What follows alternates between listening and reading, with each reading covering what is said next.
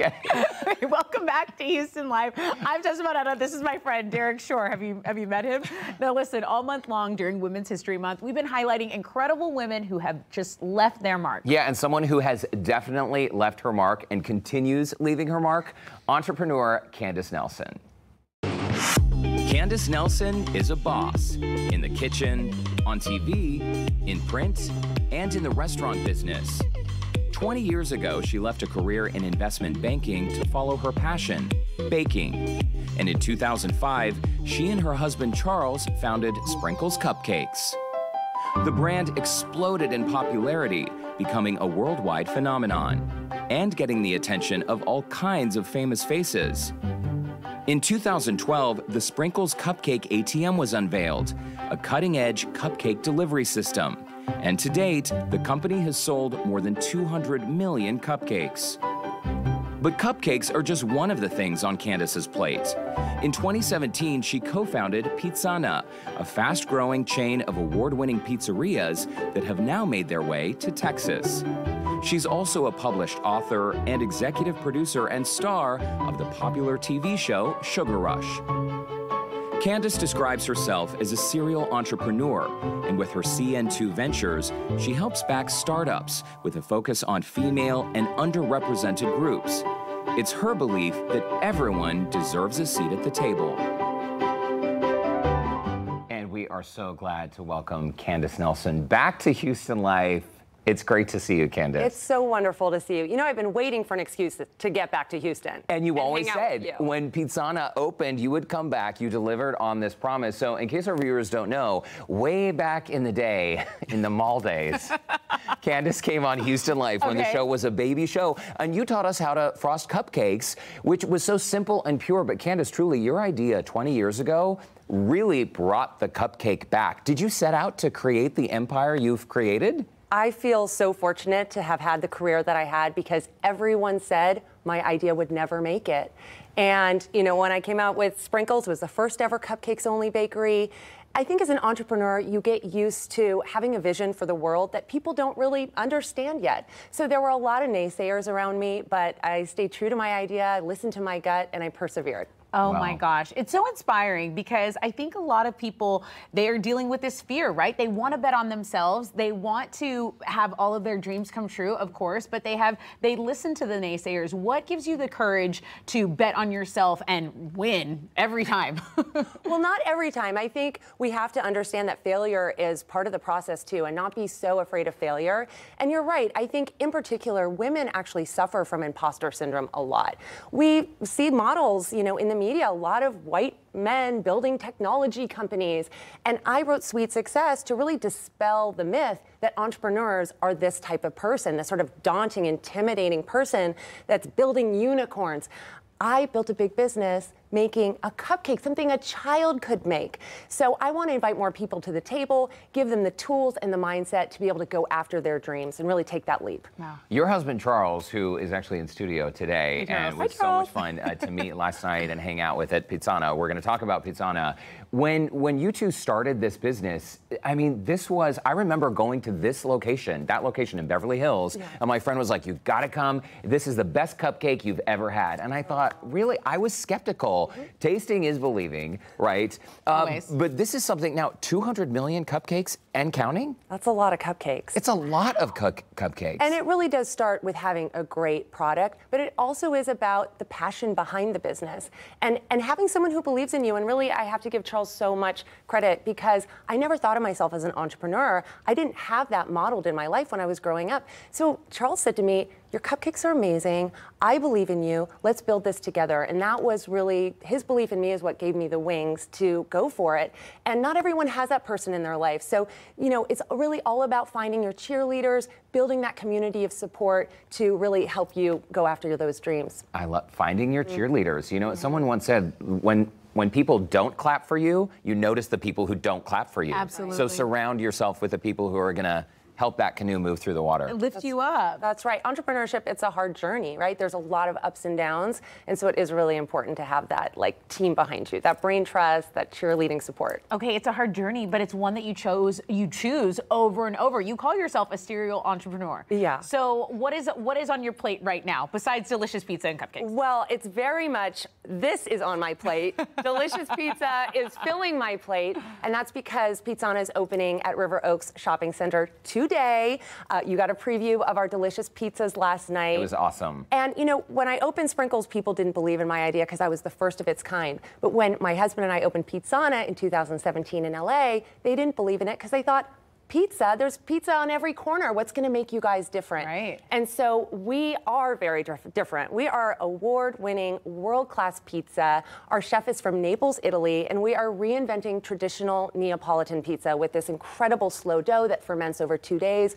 We're shipping in our Fiorda latte cheese from Italy. Wow. Our tomatoes are grown for us in Italy. So it's all about the quality of the products and the craftsmanship. It's delicious pizza, but not just that, salads, antipasti, pasta, great wine, cocktails, and of course, my dessert. Of course, dessert. Okay, I'm telling you, look at this dessert. This will be your new favorite spot in Houston. So it's right there at Shepherd and West Gray, across from the Barnes & Noble. Y'all are in like an old Starbucks space that you've created into this beautiful, beautiful spot. Last night, I think I had a slice of gluten-free pizza. You have that on the menu? I can't even tell you. People sometimes send this gluten-free pizza back because they don't believe it's gluten-free. Wow. It is that good. I had no idea it was gluten-free until our friend told me. It is crisp, it is chewy, it has that same character that, you know, a pizza with gluten has. So if anyone out there is gluten-free, this is your new go-to spot. Also vegan, vegetarian options. So we have something for everyone, including meat lovers, pizza. I mean, well, this is Texas. You gotta have the meat.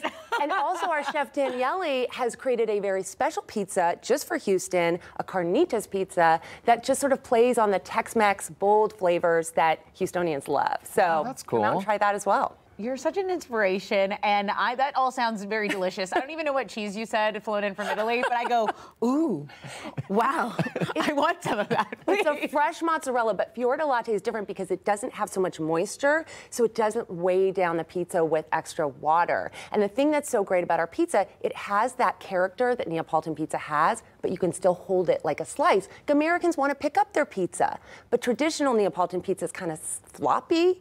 You have to eat it with a fork and knife. So that's where we're blending the two cultures together. Okay, we love I would literally everything eat about whatever it. she just said. Okay. Whatever, I'll take it. Give me the box of pizza. Okay, here you go. One for you, one for you. Thank you, Candace. We're going to take a quick commercial break, but after the break, we're going to chat about a few things that I think might surprise our viewers, including your background and where you were born. Don't go away. We'll be right back.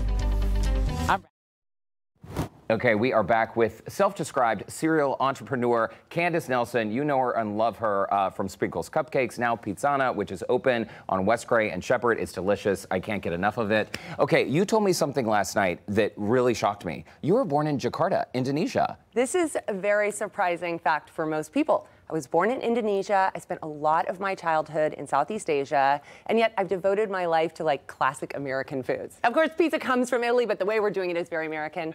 And when I was growing up in these countries that were so far away from my homeland, the way that I connected with the States and the home that I missed so much was through baking and through food. And so food for me has always represented more than just a tasty treat, right?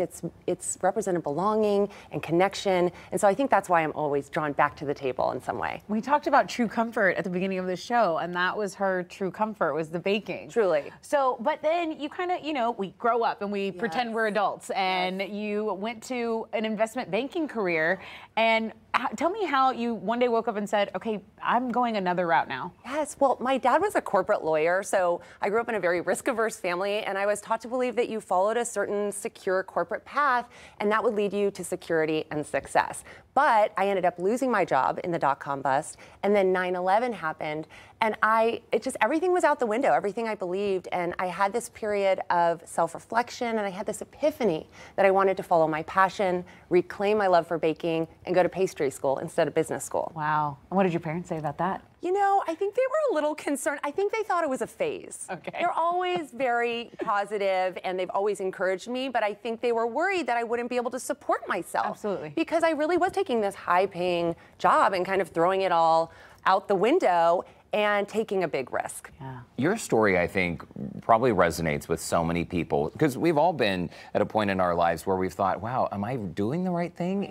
Am I on track? Am I totally off track? I know that your first book that you published was a baking book, yes. a recipe book. And this book you mentioned before the break, Sweet Success, really talks about your passion and is inspiring for other entrepreneurs. But you spend a lot of your time not just opening new businesses, but supporting other entrepreneurs out there, primarily women and underrepresented groups, because they need a leg up. They need a leg up. You know, women have the majority of the purchasing power in this country. And also, I don't know if you knew, but women businesses represent 43% of all the businesses in the United States.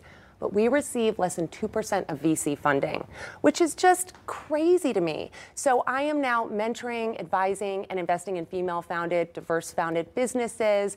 And listen, if you're not investing, everyone can help by supporting female businesses, by purchasing their products, by, you know, forming community and being someone's cheerleader. So I'm also on Shark Tank this season as a guest shark. All right. And have made some fun investments, including a woman, Kristen Dunning. I'm supporting her Gently Soap, which is a botanical bar soap company. And she's a young Black female founder. And I'm just so excited to be part of her journey as well. When you're one-on-one with these female entrepreneurs, what is the overlying theme that you're seeing? What are you receiving that kind of you're surprised by, and what advice are you giving them?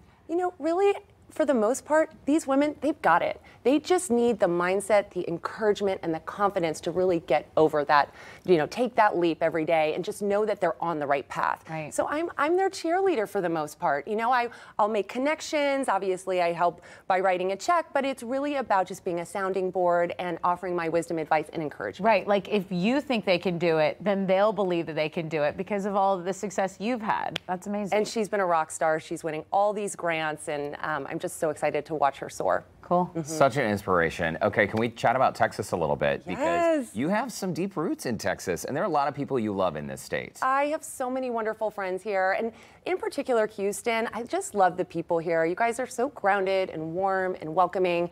People here are about family and food, and Pizzana is the perfect place to celebrate both, right? Yes. So, and I learned from bringing Sprinkles here that when you can appeal to Houston, to Texan audiences, they'll be really, really loyal customers. And I think that's something incredibly special. So we hope that Pizzana will be that place that people really can rely on and come back to time and time again. Well, I'm sold on it. I think everything you're doing is wonderful. But what are your goals? I mean, you've achieved so much. So when people have done so much and they're a boss, it's like, what is next? What's going on? Well, we're continuing to expand in Texas with Pizzana. I want to continue to mentor and advise female-founded businesses.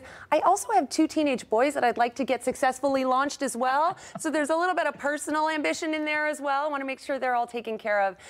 But I'm living my dream right now. So I'm just wanting more of the same. You're doing it all too. Sweet Success, we didn't even really chat about that. And this is a show that you're not only starring in, but you're the executive producer. Of Sugar Rush. Yes, Oh, Sugar Rush. Success was, it's all Sugar very Rush. sugary, Okay. so it's easy to get confused. So with Cupcake Wars, I was an on-air judge on the Food Network for many seasons. And then with Sugar Rush, I got to step behind the camera as well, being an executive producer and creating a show that's you can still find on Netflix and brings families a lot of joy. Might there be So more fun. TV shows up your sleeve? Well, you know, actually on Hulu, Daniele Uditi, our chef at Pizzana, I executive produced a show where he is the star of a pizza competition show. And as I said before, I'm a guest shark on Shark Tank. Perhaps you'll see me back on that show. And who knows what else is in the works. Oh my gosh. Spreading that light everywhere. Spreading that light everywhere. We Candace love Nelson, it. you can do it all. You Truly, can do it truly. all. You know what? All it takes is a passion and the mindset and the confidence to be able to do it. And I just want to spread that confidence everywhere. You know, I want women to dream big and just go after their dreams. We love that. There you go. You hear that, viewers? Just take it. Take that confidence. That's some good Friday motivation I know. right there. I'm gonna start a business. Forget the weekend. Okay. You guys are doing just fine. Candace, it's great to see you. So great to see you. By. Thank you for the warm welcome. Yeah, go check out Pizzana. Trust me, you'll be putting a thank you note in the mail. You're going to love it. Go see them at River Oaks, West Gray, and Shepherd. We do have a link on our website, HoustonLife.tv, where you can find more info. And he's serious about his recommendations. He will not recommend unless he's like tested, tried, and true.